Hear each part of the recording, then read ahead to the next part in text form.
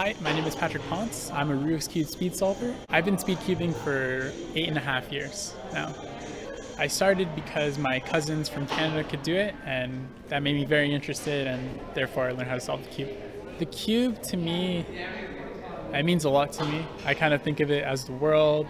You know, there's so many different places, and like all the different colors kind of mean like different cultures and things like that for me.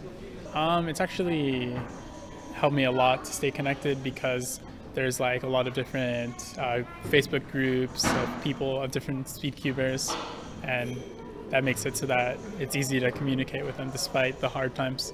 I'm a really competitive person, so I enjoy competitions a lot. I'd like to go up against my biggest rival, Philip Weyer. He's a German speedcuber, and he's one of my best friends, so it's great to go against people like that. Yep.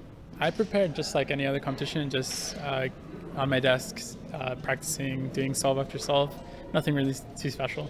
About 10 to 15 hours a week, like about 2 hours a day. So right now we're actually at the Beyond Rubik's Cube exhibit at the Liberty Science Center here in Jersey City.